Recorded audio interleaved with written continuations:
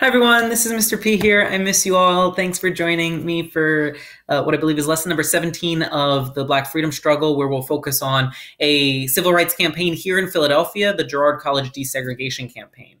I can't stress enough how great these videos here, parts 1, 2, and 3 of Cecil's People are on YouTube. So check those videos out. You'll get interviews from leaders of the campaign and a lot of great archival video. All right, so let's jump into it. All right, so the conditions and background here that I want to highlight. Girard College was founded in 1888 after Stephen Girard, the namesake, died in 1831, and was founded on 40 acres of farmland north of Philadelphia. This was not yet part of Philadelphia. It later becomes North Philadelphia, and it was established as a school for poor white male orphans with a 10-foot wall.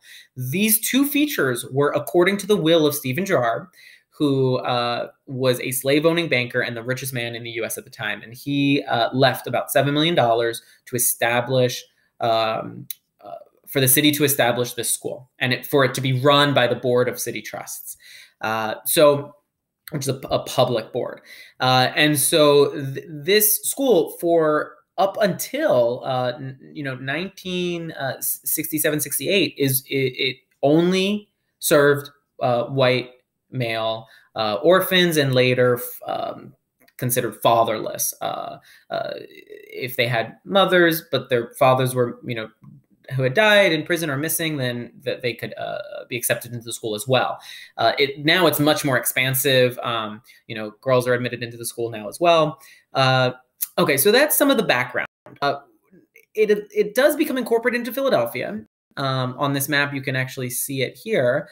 And it ends up becoming surrounded by Black neighborhoods. And so it's a all-white boarding school for white male orphans. Not a university. College comes from a British English term, yet it's surrounded by Black neighborhoods. So by the 1930s, so starting in the 40s, 50s into the 60s is when these Black neighborhood community members in these neighborhoods were like, well, why should we be excluded in the middle of the civil rights movement? Why should we be excluded from a school, from when there are children in their communities who could use this resource? So they challenged it. I do want to highlight here that there's this great link here, which I'm going to open up, and you should be able to see that where you can actually look at the appraisal map, and you can play around with it. It's quite cool. Why is it not working? It's quite cool here, and you can actually see. Continue. I had to pause it. So now you should be able to see the map here. And so you'll notice here, Center City is here, West Philadelphia, University City, West Philly over here, South Philly here. And you'll notice up here is Girard College. And this map is the 1934 appraisal map that essentially is, the redlining map of Philadelphia. If you watch the Chicago video, you'll know that during the 1930s, the Federal Housing Administration was established by the federal government to ensure, and one of their tasks was to ensure mortgages for banks. But they did not insure mortgages for people of color and Black folks in particular. As a result, the next 30 years, $2 billion of mortgages insured by the federal government were not given to Black home buyers. And so they had to go to a whole bunch of other ways to be able to purchase homes, some of which were predatory. See the previous video on Chicago to learn more about that. But this essentially is a map that appraises the different neighborhoods. And through this appraisal process, banks were, going to, only give mortgages to people buying homes in certain neighborhoods. This created segregation in many of our cities, or increased intensity of segregation in many of our cities. So Girard College ends up surrounding, you can see all the red is where Black communities were restricted from accessing. Blue, I believe, was where, oh gosh, I would have to look at the key again. I believe that may have been referring to Jewish folks, and green referred to Italian and other white ethnic communities. But anyway, the red refers to spaces that were restricted for Black folks, and these spaces, people did not get access to mortgages for several decades, and Girard College ends up surrounded by Black neighborhoods. All right, so let's go back to the slides, and let's get back to presenting. So this creates a situation where during the middle of the Civil Rights Movement, Black folks are like, we want to have access for our children to this resource known as Girard College. So early legal action to desegregate Girard College was led by Raymond Pace Alexander, who is a Central High School graduate, and right in the midst of the Brown v. Board case, he took Girard College to court after 6 Black boys were denied admission. The Pennsylvania Supreme Court ruled that a man's prejudice are part of his liberty, and therefore Girard College can segregate and discriminate against Black students trying to apply. The Supreme Court reversed this decision and ruled that the Girard College violated the 14th Amendment because it discriminated against Black boys seeking admission because it was publicly managed by the Board of City Trusts. Well, Girard College is sneaky, and they changed its management to private trustees, which allowed them to legally continue to prevent entrance to Black boys. So Cecil B. Moore here in Philadelphia, the namesake of Cecil B. Moore Avenue, is somebody who was now president of the NAACP branch in North Philadelphia, and decided the legal activism is not enough. Let's picket. Let's do in-your-face street politics.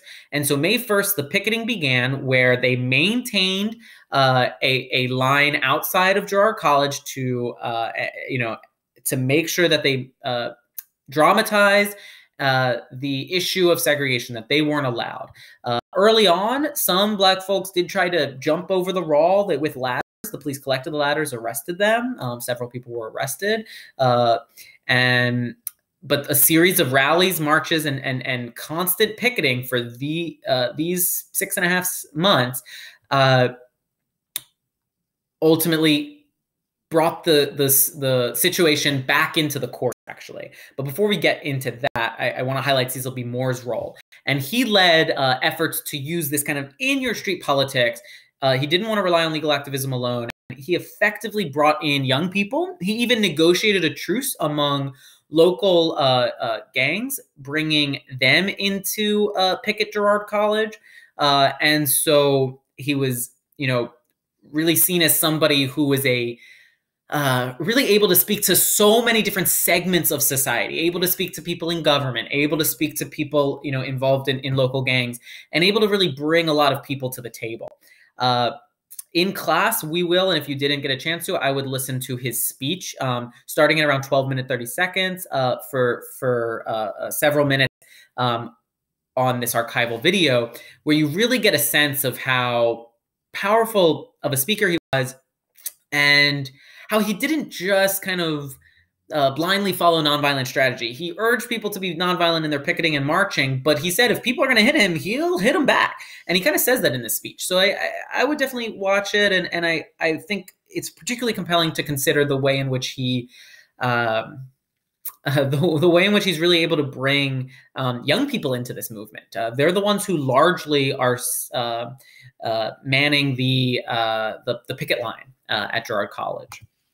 And victory is achieved in this campaign with the support of the city and the state. The campaign brings it back to the federal courts. They end the picketing, and in December, 7 Black children were denied entrance.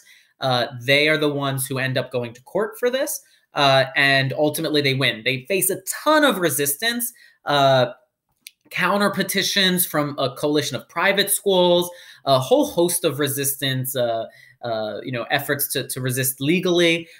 Nevertheless, the federal courts rule in favor of the Black students, and on September 11th in 1968, 4 Black students and 1 Asian student entered Girard College, and are the 5, and these 5 are the first students of color to enter Girard College. Charles Hicks was admitted a few months later, and he becomes the first Black graduate. And Theodore Hicks, his brother, and their mother was a leader in this campaign.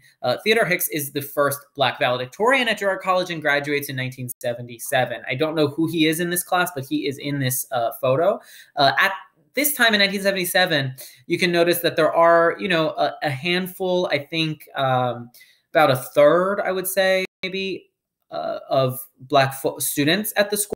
By the 1980s, it's about 50-50. And by the 1990s, it's a mostly Black school. And this is due to white flight of of Girard College, right? So once it integrated, white families, white boys no longer attended, and now it's it's all genders and all races are able to attend, but it is a vastly majority Black school, which was not the intention of the campaign efforts.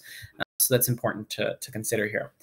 So this is a summary of the desegregation campaign. You can check that summary out. There were some things I didn't mention in terms of support from U.S. Senator Dr. King's visit to the picket line, and here in Philadelphia, Temple University students held rallies as allies to the campaign. So there were a lot of supporters in this campaign as well. So that's our study of the Girard College desegregation campaign. Definitely check out this video of Cecil B. Moore. It's really powerful, and play around with these maps if you're interested. All right, take care. Ciao.